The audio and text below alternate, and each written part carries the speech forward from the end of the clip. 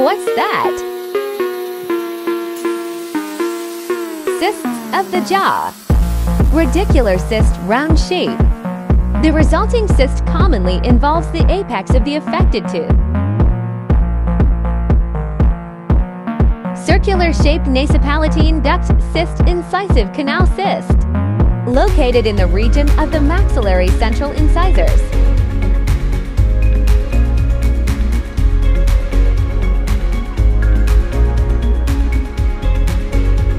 Radicular cyst is an inflammatory jaw cyst, originating from epithelial remnants of the periodontal ligament as a result of inflammation. That is generally a consequence of pulp necrosis. A periapical radicular cyst is the most common tooth-derived cyst. A cyst is a sac-like structure, in this case derived from tooth-related tissues. It can be gas-filled, gel-filled, or blood-filled, but normally it is not pus-filled.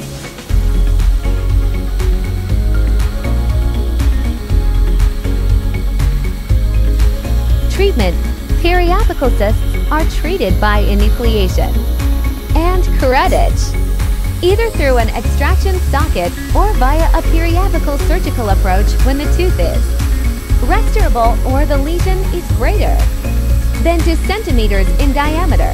If the tooth is to be preserved, endodontic treatment is necessary.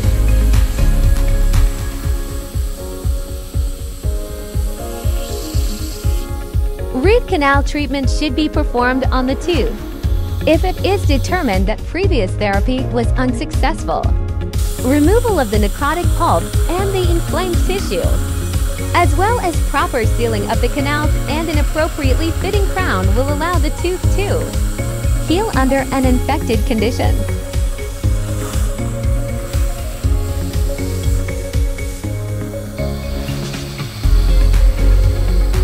Thank you for watching Dr. Massi Dental Clinic.